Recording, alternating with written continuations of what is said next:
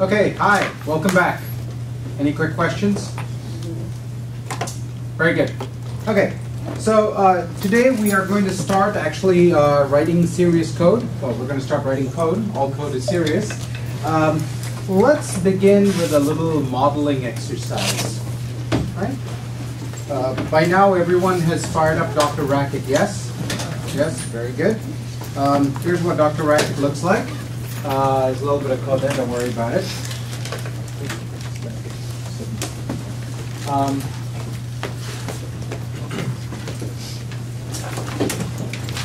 on in, let's get started.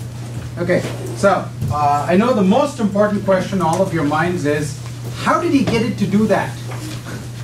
Do what?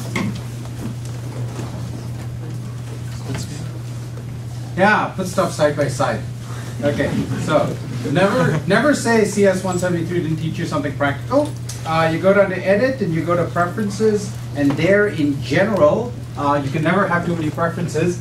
There in general is put the interactions window beside the definitions window. So if you have like a wider screen than a taller screen, or you have like a really huge screen, that's a useful way to just play out your stuff. Okay, I like it. You can choose to do whatever you want. Okay, so Dr. Racket, what does it look like?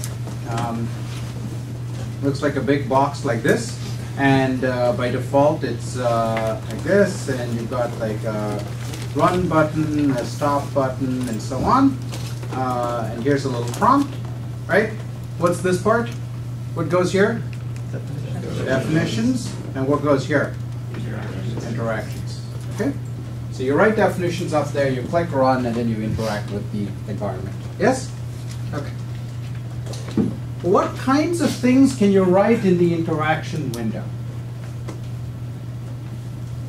It's a pretty broad question. Functions. I beg your pardon? Functions. Functions, you can write function definitions. More importantly, you can run functions. You can write expressions, right? I mean, that's what it's intended for. You write expressions and try them out, right? It's your calculator. It's a very glorified calculator. Okay. So what's an example of an expression you could write? What do you mean expression? Yeah, somebody, yeah? 3. 3? Very good. I like that. That's a really good expression. And I'm not being sarcastic. It's a great expression. Can you give me other expressions you could write? Yeah. Plus 3, 3. Plus 3, 3. Okay. Other expressions? Yes? Circle. Circle. Oh, very good. Circle of what? Just circle. Oh, just circle. Okay. Good. Like that? Mm-hmm. Yeah. Okay. Other expressions? Okay, we've exhausted the space of expressions that are possible in this language. We're going to build our way up to a great big language, okay? But we're going to start really small. In particular, today I'm going to start with a language where there cannot possibly be any surprises about what anything means, okay? Almost true. But let's take that as a given for now. So we're going to start with something that is so unsophisticated, even this is not an expression in our language. Okay? You'll have to wait for about a week before you can write something like this. So we're going to start with a really dumb language. The first programming language you ever learned. Right? When did you learn this language? In math classes. Yeah, where? Like second grade, third grade, something like that, right? Depending on which country you grew up in, you learn this stuff really, really early, right? So arithmetic, that's going to be our programming language. Why is arithmetic a programming language? Does it even qualify for the term? Is that an interesting question to ask? No, because we're not here to define terms, we're here to learn concepts, okay? So I don't care whether arithmetic constitutes a programming language or not for you, but we're just going to take this as our language and go through the mechanics of building interpreters and desugaring functions and so on something that's so obvious we don't even have to think about what it's doing. That way we learn the mechanics, and then we build our way up to things where we actually have to start doing some thinking. Okay? So today I insist that you do no thinking. Right? Okay. Arithmetic. What is the form of an arithmetic expression? What do arithmetic expressions look like? These are both arithmetic expressions? Yes? Are there other ways of writing these arithmetic expressions? Yes? Usually using as infix operators. You could use infix operators, so you could write this as, 3 plus 3. Are there other ways of writing this? Oh, yes, the big words, big words. Postfix. Which is what? Putting the plus at the end. 3 plus. Other ways? Yes? If you want to use Scala style, you could do 3 plus, dot plus parentheses 3. 3 dot plus parentheses 3, correct, okay. Actually, we could, I'm just shocked that all of you have been willing to write 3 as like 3, right? There's about half dozen, every language has its own notation for writing 3, right? There's actual Arabic numerals as opposed to these. Then there's, Hindi numerals, and there's lots of other numerals, and so on and so forth, okay? But remember, that's all syntax, and we're here to not talk about syntax, right? So the critical thing we have to do is to first stop talking about syntax. We want to reduce these concepts to representations that computers can process, okay? We want a data structure, and then we can just work with the data structure and not worry about the surface syntax. Because we will then be able to write different surface syntaxes. We could have a block world surface syntax. We could have an indentation-based surface syntax, and so on, as we talked last time, okay? So we want a data structure. So we want a data type, and let's write it down, okay? So I'm going to introduce to you something that you have not seen before, even if you've taken, say, CS19. Okay, so this is a new piece of Racket. It's called define type. Okay, so ground rule for this course. I'm going to be writing code on the board. I will sometimes fire up Dr. Racket, but I generally prefer just writing code. Because I'm writing, I'm going to write quickly, and I might make small mistakes. Sometimes they're intentional, sometimes they're not. We'll get things right by the end of the class. But it does mean that there might be, when you're looking at the video later on, don't type exactly what's there. There might be some small variations. I will usually blast code out to the class so that you have the definitive versions of code. Okay? So you don't have to take notes. If you have your computer on, I will assume you're reading email, and I'll periodically ask you to stop reading email. Okay? You could, I understand, you might be trying to write the code as you're going along, but in general, try to pay attention here. Don't spend all of your time taking notes because there's more useful things you could be doing, right? You're going to get a video of the whole class, and you'll get the code, so spend your time in class actively learning, okay? So, teaching a new construct, define type, okay? And we're going to introduce a new kind of thing called an arithmetic expression, okay? I'm going to call it an arith-C, and I will explain where this C comes from in a little while. Okay? So we want to introduce a new type of expression called an arithmetic expression. Now, how many kinds of arithmetic expressions are there in the world?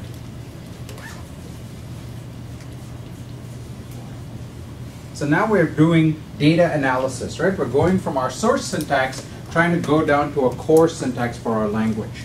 How many different kinds of arithmetic expressions are there? Name one kind of arithmetic expression. What is the absolutely essential kind of arithmetic expression we need to have? Yes? Equivalency. I beg your pardon? Equivalency equals. Okay, I'll take that under advisement. Equivalency, yes? Numbers?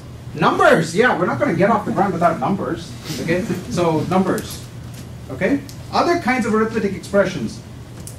Without numbers, without the basic building block, we can't bottom out, right? We can't write anything down. Okay, other kinds of arithmetic expressions, yes? Operators. I beg your pardon? Operators. Operators, well, name one. Plus. Okay, plus, other kind of arithmetic expressions. Plus, any other kind? Yes? Right, yes, we could spend all lecture just naming arithmetic operators, right? So we could have plus, and we can have multiplication, and so on and so forth, okay? Long list of these, okay? How many of these do we absolutely need? We talked about this last class, right? We could shrink this down to a pretty small language, okay? So we may not even need all of numbers. We could get by with just one or two numbers, etc. Okay? In this class, I'm not interested in this particular lecture. I'm not interested in reducing things to absolute minimum. So we'll give ourselves the privilege of having entire numbers, right? We could write 23 if we really want to, go wild. Okay? So we'll give ourselves, for now, just numbers, multiplication, and addition. Okay? Now, numbers are pretty easy. They're just numbers, right? They're just atomic things. They don't have a lot of moving pieces in them. Addition. Is addition an atomic thing or is it a compound thing? Is it a complex thing that has pieces inside of it? Addition? Yes. And by the way, this is pretty obvious stuff, right? I'm working us through this because we're going to do the same modeling activity, the same exercise of taking real world information and representing it in the computer, right? That's what we do as computer scientists. So we're taking real world stuff like plus and representing it in the computer. We're doing this on something where there's nothing surprising because later on there might be surprising things. So once we get used to this pattern of doing this, we can approach the harder stuff more easily. Right? So that's why my goal is to bore you today, in case that wasn't obvious. Okay, plus, does it have any pieces? Does it have any pieces? No. How? No. Okay. The two answers. How many vote for no and how many vote for yes? How many vote for no?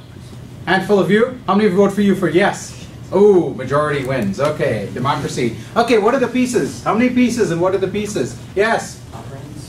I beg your pardon? The operands. The operands. How many operands does plus have? 2. Oh, God knows. All right, let's just say 2, okay? So plus has 2 operands, right? This has 2 operands. And what kinds of things are those operands? What can I write in the first position of a plus? Give me one example of something I can write in the first position of a plus. Number. I could write 3. Thank you, Amy. Anytime we need a 3, we know where to turn to. What else can I write? What can I write in the second position of a plus? An expression. Amy? 3. Thank you. Okay, good. Okay? So, certainly the sub-expressions of plus are numbers, right? Yes? Among other things. Among other things. Oh, that's a very sophisticated remark. What could you possibly mean by that? Any other arithmetic expression? Aha, aha, aha. So I could write plus, and I'll draw it as a tree. I could write 3 over here. But what else could I write over here instead of a 3? 3 plus 3. I could write another tree, right? What else could I write? Multiplication. Yeah, I could write multiply 1 and 2, right? And do those two have to be numbers?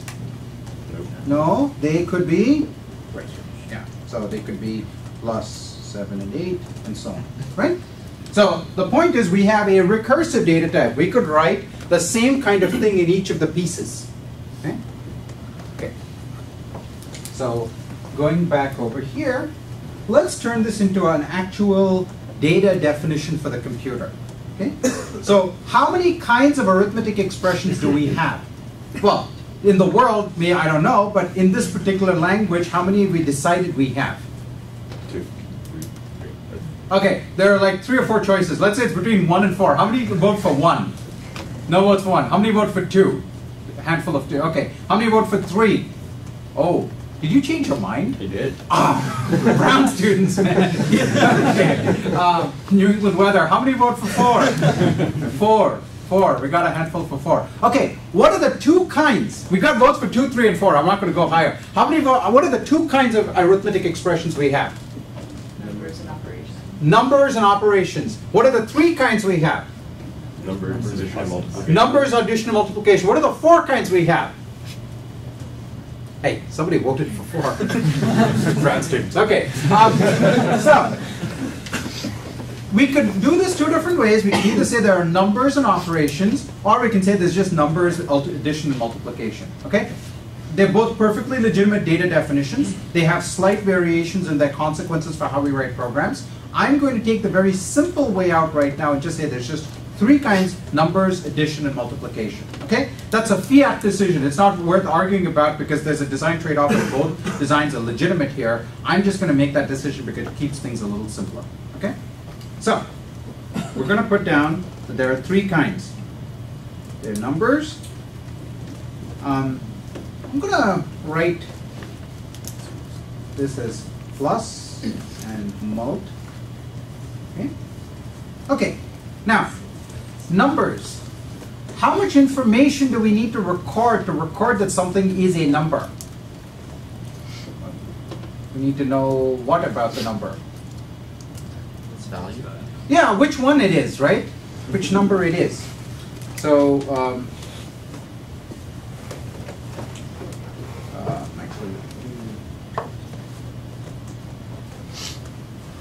just call this n. Okay? Now, we need to tell Dr. Racket what kind of thing is allowed over here. This is, what we're doing here is okay, actually, let me do this slightly differently. Let's say we're in Java. Okay? How might we represent this arithmetic hierarchy, this arithmetic data type in Java? What might we write? Class. A class, that's right, okay. So we have a class that represents arithmetic expressions. Okay? I chose to call it C. Okay? And how many subclasses is it going to have? 3 subclasses. Right? One for base numbers, one for addition kinds of things, and one for multiplication kinds of things. Right? And what do we need to store in the number case? We need to store the actual number, right? And what type does it have? It's like an int or a num, or imagine that there's some number type, okay? So number n, okay? What about in the plus case? How many things do we need to record? 2. 2 things, which are the 2 sub-expressions, right? So we might have an L and an R, and each one is of the same type as we've just been defining, right? And that's okay, right? We can refer to the type as we're defining it, and it's not good, like the world doesn't end and stuff like that. Compilers are okay with that. Good. Okay, what about multiplication? Same story, right? It's got 2 pieces, it's got an L and an R, and they're both self-references, right? Okay, this is the same thing we are trying to record in our defined type. Okay, so we write down that it's a number, and I will explain this question mark in a moment. So, the left-hand side of a plus is what kind of thing? Arith C. It's an arith C. And the R is also an arith C. Okay? And a multiplication similarly has a left-hand side and a right-hand side, and they're both arith Cs.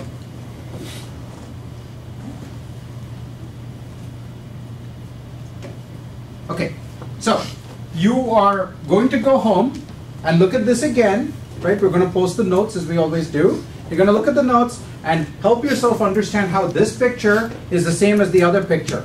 Okay? All I have done is rotate something by 90 degrees. Right? So Java people like to draw their trees going down. Functional people like to draw their trees going like this. Okay? That's where we're weird. Yes, question back there. You didn't need to define number because it's already part of bracket? Yes, that's a very good question. So let's talk about this thing number here, question mark over here, okay? So what actually goes over here in each of these positions is an arbitrary predicate. You can write any predicate you want, okay? You could write a complete function in there that says, is this a number and is it in fact prime? Okay? It is unusual for us to need to write anything other than something that's either built in, like number question mark or string question mark or something like that, or a new data type that we've defined. It's very unlikely we'll need anything other than those two. Okay? So just like if you were doing this in Java, either use an existing base type or a new class that you've defined. Okay? Now in Java, of course, you don't have a choice, right? Those are the only things you can put in a type field. Here, we actually have the power to write arbitrary things, and there will be occasions when we will actually write a complex predicate in that place. Okay? And that's why when we designed this defined type mechanism, we chose to give ourselves the flexibility to write anything we want. Now, number question mark happens to be built into Racket, and when you have questions like, is this thing built in? There are 3 things you can do. What are the 3 things you can do? Yes? Hit F1 and go to the docs. Hit the docs, excellent. Second thing. Try it on the interactions. Try it out in the interactions. Third thing. Or as we're going to say, but ask someone to Google. Get value for your money by asking your TAs. Okay? Good. All right. All right. So, everyone understand this data definition? Questions? This is basically the same. It's not exactly the same, but it's close enough to what you got in the Java case. Okay? It's just a sort of functional mapping of the Java thing. Question, yes? Do we actually have to write arith C question mark, or does it just sort of fall out? Very good question. These kind of mechanical questions are great. define type automatically defines for you the arithc question mark. Okay. Oh, and just in case you're wondering, like Racket, Lisp, and Scheme all have this very, very flexible syntax where you can, like, almost any non-space character can be part of a name. So the question mark here is just a convention. It's not like, question mark doesn't actually mean anything to the language when you put it at the end. Okay, that's just the name of the thing. Okay, and if you play around, you'll discover that you can define some very interesting identifier names. So you can. The following, for example, is a perfectly legitimate identifier name.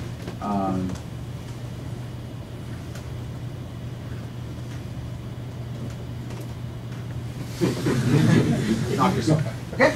All right. Other questions? There was another question there. Yeah. Yeah. I'm a little bit confused about the idea behind the number question mark. What is it doing there? Okay. This is doing exactly the same thing as. Let me refer to this thing over here. Okay.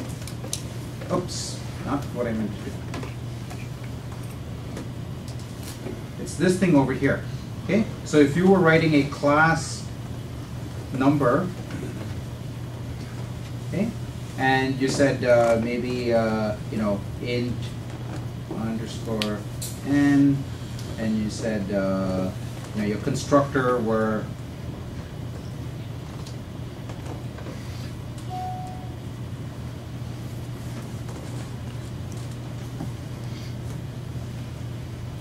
right. So you needed to say that this has one field. I guess I called it underscore n here, but it's saying there's one field and it's of type number, right? And in this case, I called it an int, right? Okay. That's what it's doing. It's saying that it's actually going to check for you. Okay. Okay. So if you were to if you were to invoke the numC constructor with something other than a number, it will actually halt with an error. Okay. All right. Now, I've got a very simple example of, okay, so now I'm going to show you how you can use it as well. So I've got a very simple example coded up for you that does nothing recursive, nothing complicated. Okay? So we tell Dr. Racket which language we're programming in. Okay, we're going to use the language PLAI, which is the name for the old version of this textbook. And so these are extensions to Racket that are built for PLAI. Okay? This is just a magical incantation, just like every time you write a shell script, you need to say, which shell scripting language am I in? Right? So the same way you tell Racket which language you're programming in, because it actually has has non-parenthetical languages and all sorts of other things built in. But because I'm perverse, I'm not going to show them to you. Okay? Parentheses, all you get. Okay, so define type animal is an animal. It makes a new kind of thing called an animal.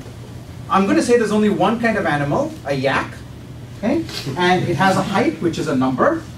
How do I make an actual yak? This is the constructor, right? This is the equivalent of new in Java. I say make a yak of height 10. All right? Is that clear? Okay.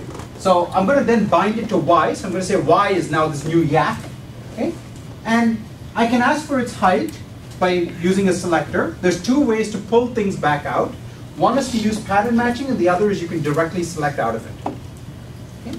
So I'm going to ask for its height, and its height is going to be 10. So if I write a test that says, is its height 10, it's going to come back and say, yes, good. That's a good test. The answer is 10. Okay, so the testing framework is built in, and it provides pretty verbose output.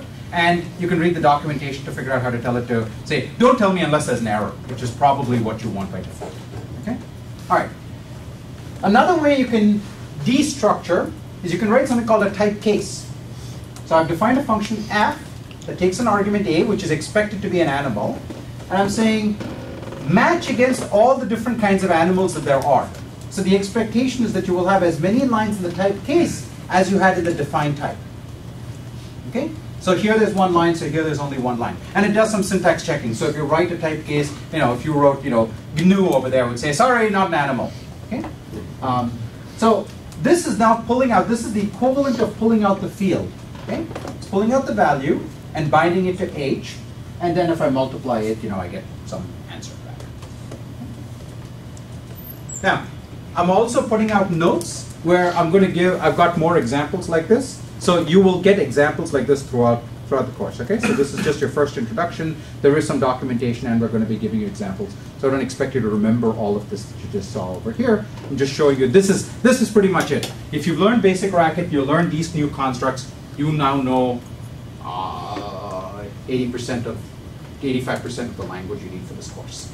Question? If Yak has multiple fields, Yes. How does it know which? It matches by position.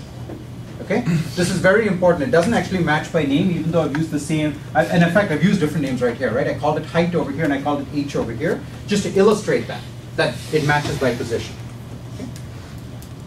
Other questions? Yes? So how do you match to something not in the first position? How do you match to Well, some? You said that it matches height to H by position. What if Yak had multiple fields? Like what if Yak had a height and a weight? Okay?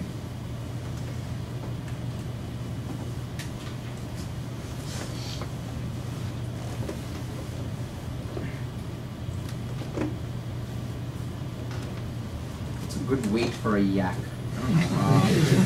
They're pretty heavy beasts. So it's, look, it's 1,000 in some unit system, exactly.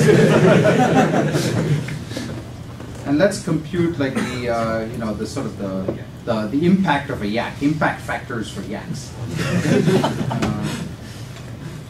Height times the weight. Okay, and this should be what? Times 1,000. Okay, actually, let me do it by 100. Okay, fat fingers. I missed a 0 there. Okay, all right. A little helpful tip: you can hit F5 to execute a program. You don't have to go click on the run button. Okay. So here's what we did. We added a second field, just as you asked for. We selected out by position, H and W. And again, notice I called it height and weight over here. I called it H and W over here. The only time you need to know those names is if you want to pull it out directly using the selector. Okay, this is like a dot. Right? This is like the Java dot selector. Okay, so you can pull it out directly, or you can pull it out with pattern matching. I suggest giving very informative, descriptive names there, because you will almost rarely ever use those names again, but they're very good documentation. Okay, when you do the selections using the pattern matching, you can use more abbreviated names so your programs don't get too large. So is hyphen a special character? I beg your pardon? Is hyphen a special character for very long? It's hyphen is only in the case. Okay, so yak dash height was defined as a identifier by Dr. Racket. Okay, so hyphen is not a special character, but yak dash height was built for you automatically by the define type mechanism, just as yak dash weight was built for you automatically. Okay, and so I've written two cases tests. One of them is a good test, and one of them is a bad test, and it's telling you, okay, look, f of y went bad. This was the expected actual output. This was the expected output, and here's where the error is. Okay? Yes. This is kind of minor detail. If you have a type or A-B with a field C, and then you want to define a type A with a B-C. That would actually cause that would cause a name clash At the second definition. Mm-hmm. And you deserve it. Next question. Yes. So what if you want to define a yak, but you don't necessarily want to define the superclass animal? There is another mechanism for doing this, something called a structure definition. We will so almost never do that in this course that it's not worth talking about. Okay. Okay? Meaning, we'll never write examples that have only one case. So from now on, we'll have like 7 or 8 cases. That's going to be the case. So this is so rarely going to happen that I could give you more syntax, basically. Okay? And I don't want to overburden you with more syntax. I'd rather teach you a small number of constructs, and you can just just give it a bogus name. It won't happen. It happens once that I can remember. Yeah. Other questions? Once? Yeah, once. Once. Maybe a second time. Can you nest types with like define type and then inside it? No. But the point is this. This could be referring to another data type in there, so you can certainly nest instances of them. Okay. Again, I don't know of any reason we really need to do that either. But you can certainly nest. You can have a reference to another instance of something else. Just like a recursive reference is exactly that, right? Yeah.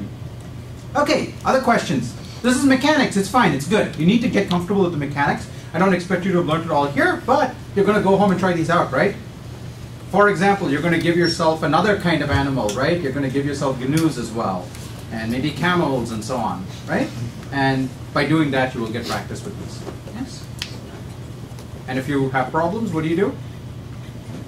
Get value for your money. That's right. Okay. All right. So, we're now ready to actually write our interpreter. This may prove a bit of an anticlimax because it's not particularly complicated, but then we'll talk about some interesting things after we've done it.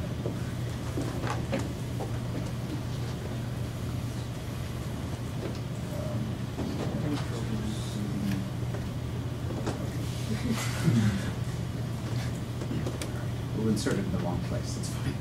Sorry.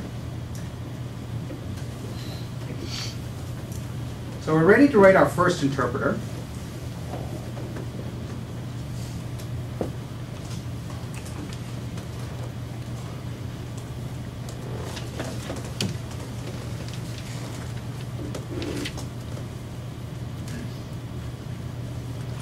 Okay, the moment I write this down, the moment I say E is an arith-C kind of thing, what should I immediately do after that? Yes? About all the cases that you defined. Excellent, excellent. CS19 people to rescue. Good. Okay, how many cases were there? 3. 3. 1, 2, 3. Do you remember what they were? Yeah, the first one was numbers. Okay, plus and most. Okay? How many pieces were in a number? 1. How many pieces were in a plus? 2. How many pieces in a mult? 2.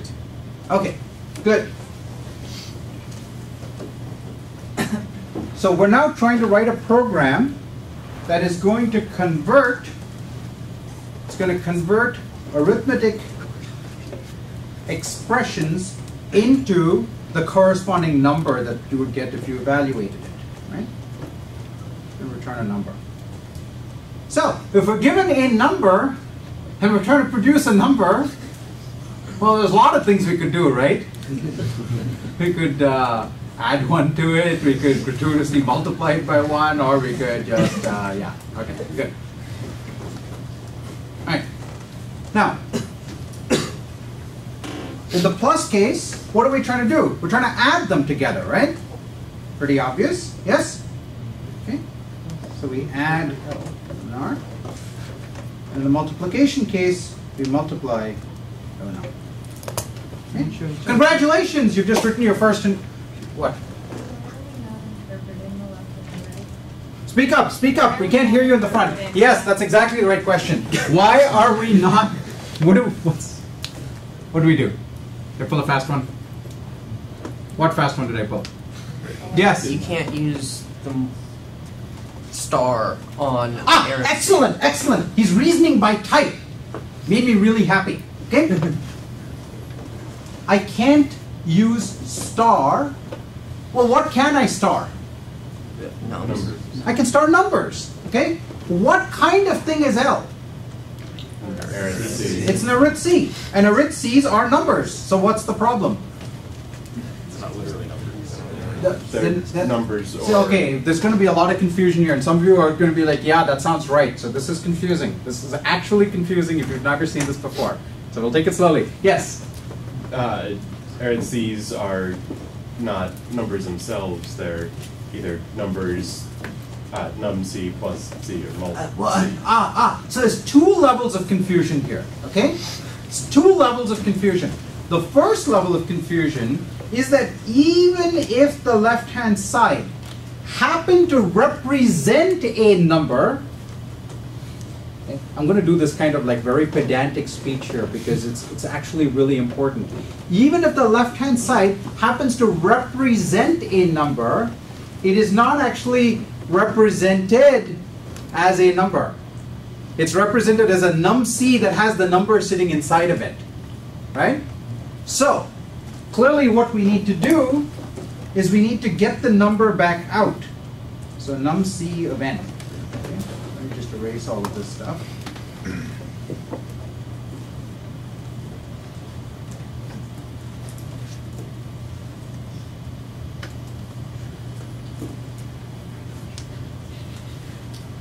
Yes? Is that better? No. Well, I'll tell you what. For the quality of test cases you guys are going to write, that's going to work just fine. Yes? You need to call interpret because that might actually be the... Why would this not work? It might be... Does it work sometimes? Yes. Yes, it works sometimes. Why does it work sometimes? If your test case, what is a test case on which this will work? Plus 3. The representation of plus 3, 2. Or, hey, a new number. How about that? Okay? The representation of plus 3, 2, this is going to work just fine, and you're not going to notice that it doesn't work all the time. What is a test case on which it does not work? 3 times 2 plus 3 times 2. Just stick to pluses.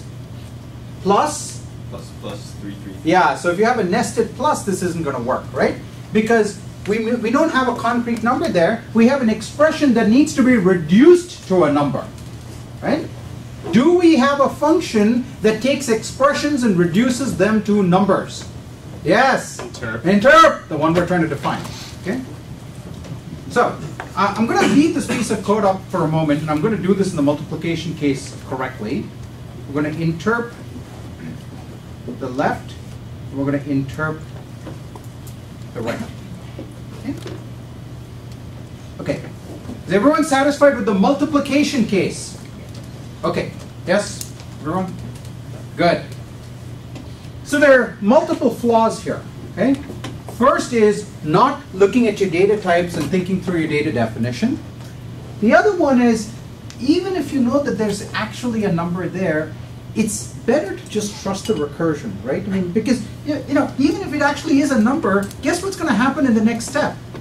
If you call interp, it's going to go here, it's going to go to the number case, it's going to pull out the number and return it, right? So just, you got to, this is a common mistake I see, so even though it sounds obvious, I'm going to say it. You got to trust the recursion, okay? The most common mistake I see is students saying, well, how about right here, I'll just like check whether it's a this kind of a thing or a, that's the function you're defining. It checks whether it's a this kind of a thing or a that kind of a thing. Don't do it again. Be lazy, for goodness sake. You're good at it. You're college students. Okay? So.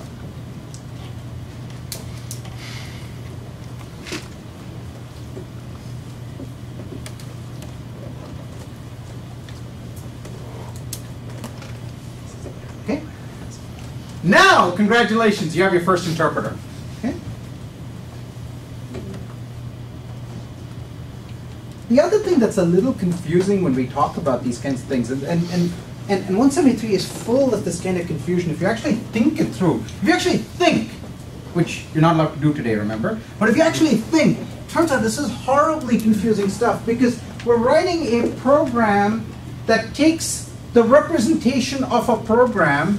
And like, what is arithmetic? Well, arithmetic produces numbers. So, you know, you're tempted to think, well, this thing right here, why isn't that just a number? Well, it is a number, but it's not a number because it's an arith-C. But when you interpret it, it's going to become a number. But it's like the potential to be a number, but it's not actually a number. And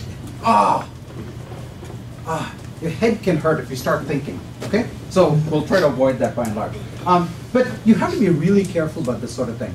It's very, very easy to get mixed up between the representations of things, the things that are being represented, the things they are going to evaluate to. Those are three different things, okay? And it's too easy to put the wrong thing in the wrong place and get yourself into a big mess. Okay? So we're going to write actually very small programs like this, but they will often be small programs that will take a long time to write. This is like the dual of like 169, right? Actually, it's not for 169. You're going to think a lot too, but you will get no glory from writing thousands of lines of code, except till you get to like the Python part of this assignment. There's just no glory in thousands of lines of code. It'll turn out that you will have a 20-line program that will take roughly about 10 hours or so, so roughly about 2 lines an hour would be good. Okay? And if you write more than that, you will make mistakes, then debugging it will take even longer. So this is just against trying to be clever. Okay, now I wanted to do one other thing.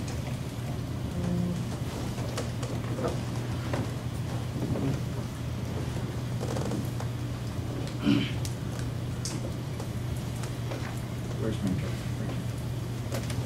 I want two other things. First is, well, there's more to life than arithmetic, but there's also more to arithmetic than these three constructs.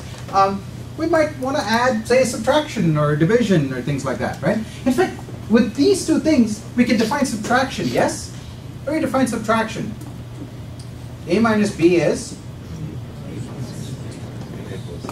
a plus minus 1 times b, right? So we have numbers for the minus 1, we have plus, and we have the times, right? So we can define subtraction with this.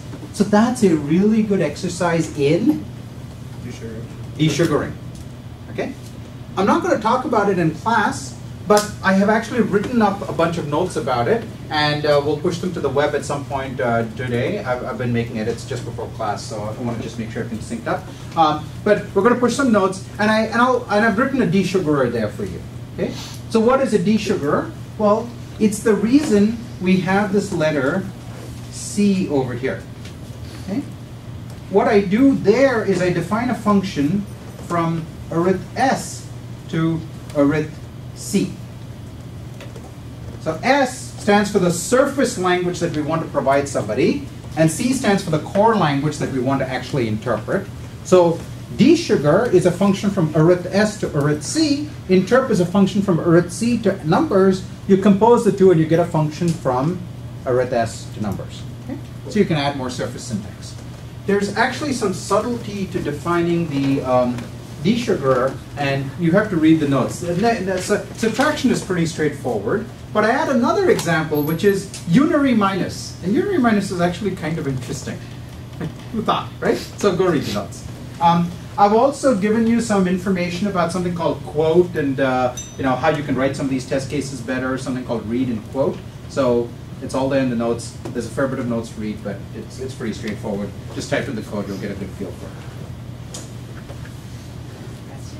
Yes? Can you talk about why you use num-C plus C multi in the define type, but here you just use num plus and num? Because this is exactly the kind of sloppiness I will do in class. That's a great question, okay? I'm going to be sloppy about this sort of thing because I'm, just because I'm sloppy. But should they match? They absolutely had better match. Thank you. Thanks for catching me. And please do catch me on these kinds of things. Yes? They're matched in here. Okay, yes. Okay, those should be C's there. Okay. And the reason I have the C's here, by the way, is because in arith S, I have num S, and I have a num S and a plus S and a mult S, but I also have a minus S or something and a unary minus S. I have a binary minus S and a unary minus S. Okay, so I want to keep the two worlds separate. Okay. All right. We made a very subtle assumption in this interpreter. Anyone? Very subtle assumption. It's so subtle you don't even realize it's an assumption. That's how beautiful it is. Yes? The expression E that we get passed in would be correct? Oh yeah, but that's just taken. Yeah, yes, that is correct, but that's a given. We're just assuming that. And if it were not the case, it would be caught over here. Okay? Well, I mean, by correct, I assume you mean that it's an arith C. That's a well-formed arith C. Yeah, and if not, you'd get an error right here. Okay? So good. That's a good reason to use that. Yeah. There are no cycles. Yes, but the reason we can conclude that is because this is a tree-shaped data type, so it would have to terminate, and I haven't given you any way to create a cycle, so I can assume that. Let me do this as a quiz. Yeah? Watch very carefully. I'm going to write 4 expressions on the board.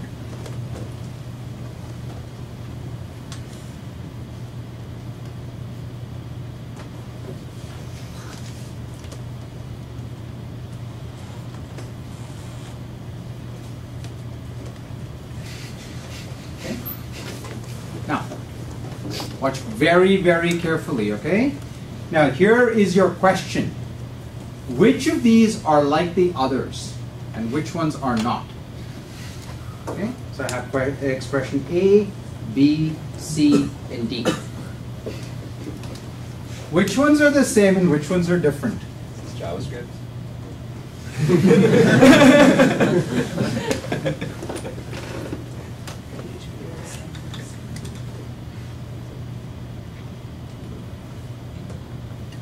Any guesses? I think we've stunned them into silence. Okay. Well, what might this evaluate to? What might 1 plus 2 evaluate to? What's a possible answer? 3? Okay, good. Favorite number. Our favorite number. This is set up specially for Amy. Okay. What else might 1 plus 2 evaluate to? 3.0. Might evaluate 3.0, it might evaluate to, you could be in C++ and goodness knows what plus is actually doing. Really, anything. Okay, what is string 1 plus string 2 evaluate to? Very obviously it evaluates to 1, 2. string 1, 2, right? Equally obviously, it evaluates to 3. Really? Or just the number. Could any language possibly do this? PHP does it. We conjectured PHP. Joe was not able to reproduce it, but I was pretty sure it was Perl, and we were able to, and Ben helped me help me get that. Yes. So, go on. Anyone remember Tickle? Yes, exactly. Okay. So, my point here is, this is the point of the course. Okay. We're trying to get past the syntax. We're trying to get to the semantics. We're trying to get to meaning. Okay, what does it actually mean? Not what does the syntax superficially say it is. Now, what is the relevance of this to our interpreter today? What does plus in the surface syntax map to?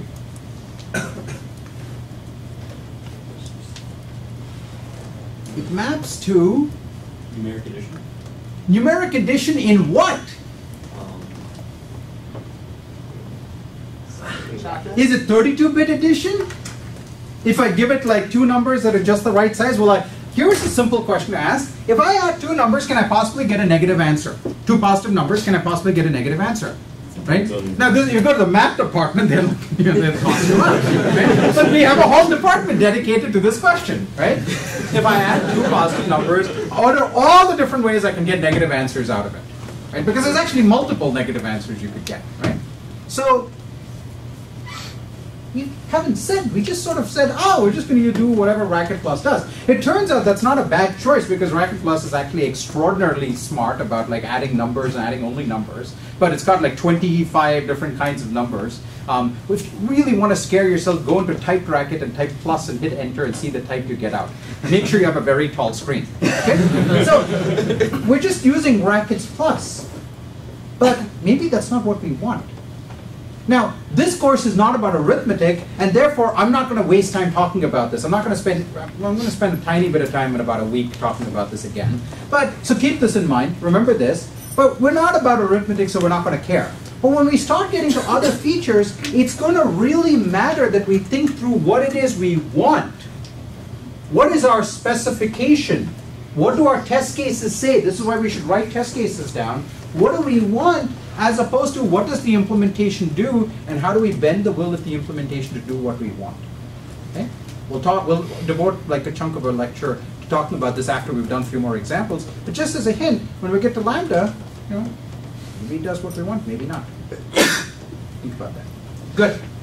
I would like to introduce our course staff, if they're still here. Where are our course staff? Raise your hands. Raise your hands. Okay, here's your value for money. Stand up, man. Give them good value. Okay. All right. Who are you? I'm John, login Jon. Next. I'm PK, login PK. I'm Scott, SC Newman. I'm Joe. I'm John. I'm Leon, already. I'm Varun. EJ. Good. Do we have everyone? Are we missing anyone? No, that's all of us. Okay, very good. And hi, I'm Sure. That's good. Yeah. Hi, nice to meet you. Okay, that's your core staff. They're awesome. We had 2 core staff in March. We had 3. We roughly added 1 core staff a month. So by the time we get to December, we'll have about 3 or 4 more. They're great. They've worked very hard to get the course to the point where it is, and we'll take all blame for any further shortcomings. Yes. We posted notes. We, more importantly, have our first homework, which will take care of our space problem in the class. You are going to learn Parseltongue. Yes, Parseltongue is going out at what time? Some point. 1 o'clock, let's say. Yeah, we're putting some finishing touches on it. We'll go out at 1 o'clock. The first assignment, so we've designed this language. It's typical of scripting languages, but we've made some careful design choices because they're things we're trying to teach and illustrate to you. That's why you're learning this new language. The first assignment is a testing assignment. Why are we starting with testing? Well, because everything should start with testing. Why else are we starting with testing? Because all other assignments are going to require testing. Well, that's correct, as they should. And why else are we starting with testing?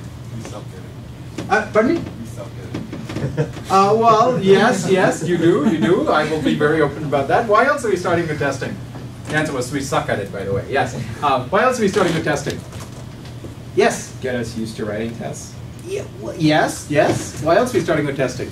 We don't know how to do anything else yet. You don't know how to do anything else yet. Excellent. That's actually very true. Why else are we starting with testing?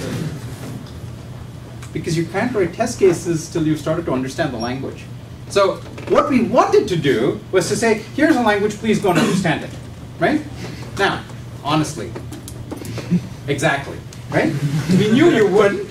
So he said, how can we force you to learn it? Well, hey, we'll make it due for a grade, right? So this Brown students are so grade conscious. Actually not, it's very frustrating. But hopefully there'll be some inducement. You might just care about your grade a little bit, and so go start writing some tests, okay? So this one's not going to be like massively graded. It's not going to be like 10% of your course grade or anything. But it is a way to force you to get to know the language. So please go start writing test cases. Contact us if you have help. Everyone should be on Piazza by now. Everyone should be like, sign up for the course. You'll get a course code. I'm going to send Joe some more email addresses. Get a course code so you can start uploading things. Okay? Thank you. Bye-bye. Quick announcement before you're all done. If you do